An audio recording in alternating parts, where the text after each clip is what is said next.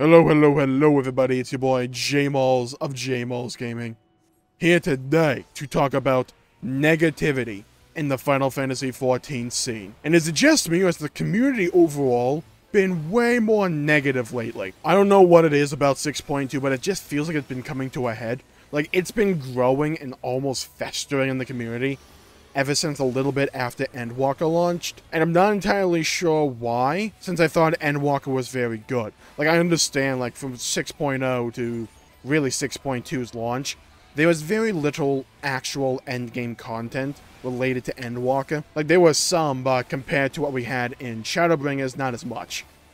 And as compared to what we had in Stormblood, not as much. But with 6.2, for some reason, all this negativity has been really coming to a head. And it's weird because I thought the patch overall was really good. Like, overall, the patch was really solid. And I feel that a lot of this negativity, a lot of this criticism, is almost being boiled over in regards to the balance concerns. Because this has been the source of a lot of the critique that I've seen. Now, I do want to make a differentiation here between critique and just negativity. Critique to me has some kind of valuable information underlying within it. A lot of people mistake this, and I see this a lot in not just the Final Fantasy XIV scene, but a lot of other gaming scenes as well, where a lot of people mistake critique's purpose. And they believe that if the game's not going to change, then the critique doesn't have any point to it. That is under the assumption that critique is for the sole reason of being distributed to the developers or the publishers. I disagree fundamentally with that. Because to me, critique is not just for the developers and publishers, it's also for the consumer. And I would almost argue that the consumer is the more important audience, in my opinion. We'll talk about that, though. But there's a difference between critique and offering valid criticisms versus just negativity for the sake of being negative or positivity for the sake of being positive. I do not believe that hyperbole or exaggeration invalidates an underlying critique. Like, say you have someone who understands balance in the game and understands how to or what can lead to unbalance in the jobs. If they use a lot of hyperbole or exaggeration, that doesn't invalidate the underlying concern that they have or the underlying critique that person has. It doesn't. Because of the way they want to dress that critique up or the way they want to spice it up, that doesn't mean that they're wrong. For instance, let's take a job that I've seen a lot of people talk about, which is machinist. Because it does lower damage and doesn't have a lot of overall utility. If they want to dress that up to make that more palatable to the consumer or make that more palatable en masse, that's fine in my opinion, so long as they aren't being dishonest about the critique of the class. But if someone's just being negative for the sake of being negative and saying machinist is a terrible class, terrible design, it's just terrible all around, and despite iteration on that class, they're consistent with their negativity, then I don't feel that has value. But if you're saying, hey, look, we have a class here, or a job, as it's called in Final Fantasy XIV, we have a job here with Machinist that has significant systemic issues with it in terms of its damage output and its overall contribution to the party. That's a valid critique. And if they want to dress that up as saying, Machinist is the worst DPS in the game because it does barely any damage and it contributes almost nothing to the overall party, there's more bias there, there's more personalization behind that critique, but the underlying critique should not just be dismissed. And I feel like a lot of the times we overall ignore a lot of valid criticism that is veiled or wrapped up in this personalization.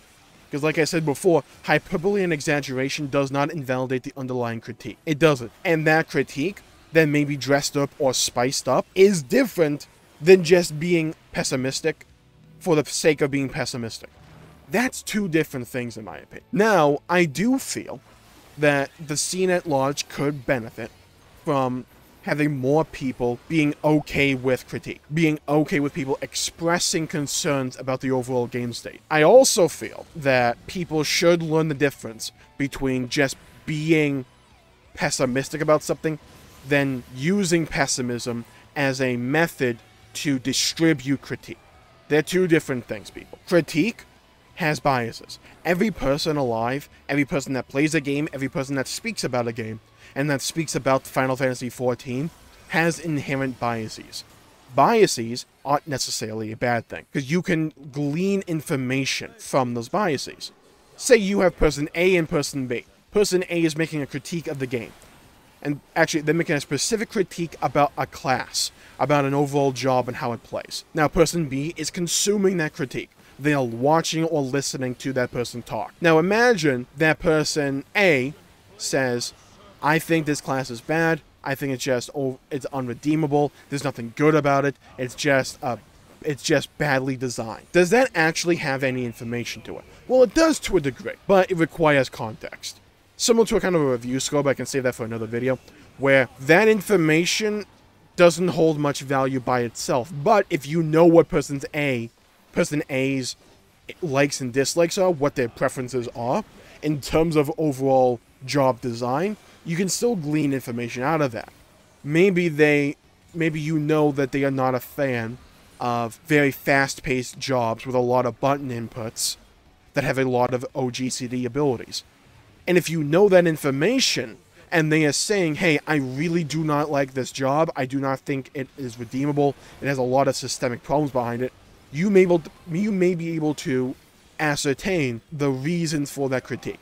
But if they're able to say, hey, this class has too much button bloat, there's way too many OGCDs, the pace is just terrible, it's just not good, it's not fun. Saying it's not good or not fun, yes, that's subjective, it's hyperbole, but you can glean information out of that, because they're able to distribute or convey information preceding that, or they can come after it, because they said, hey, I do not like this button bloat, there's too many buttons that don't do anything, there's too much speed to it, there's too many OGCD button inputs, these buttons are meaningless. You can glean information out of them and be able to say, hey, they may not like that, person A may not like that, but person B might enjoy that, and because of the way that person A is critiquing that job, they may want to pick that job up because it might line up more with their preferences. So despite the way that critique was coded, despite how it was gift wrapped, there was still something of value there based upon the context. And a lot of the times I feel context is pivotal. It's very important, but a lot of the times it's just not catchy.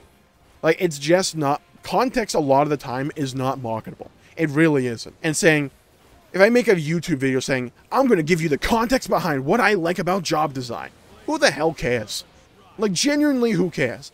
But if I make a video saying, hey, this class sucks, don't play this, and you click on the video and I'm talking about, hey, this class is absolutely god-awful, who wants to play this freaking fast-paced, button-bloated piece of crap? You can still glean information out of that, but despite how it was gift-wrapped, how it was spiced up, how